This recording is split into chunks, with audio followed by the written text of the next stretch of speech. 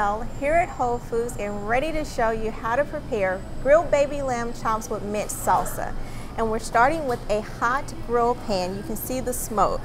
We have some grapeseed oil and we're going to add a couple of grilled baby lamb chops. Season with salt and pepper.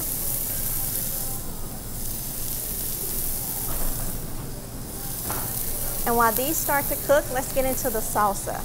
We have 4 roasted tomatillas, green onion, and an Anaheim chili that we've roasted, seeded, and peeled. To that we'll add some roasted garlic, a little salt, and about 6 mint leaves.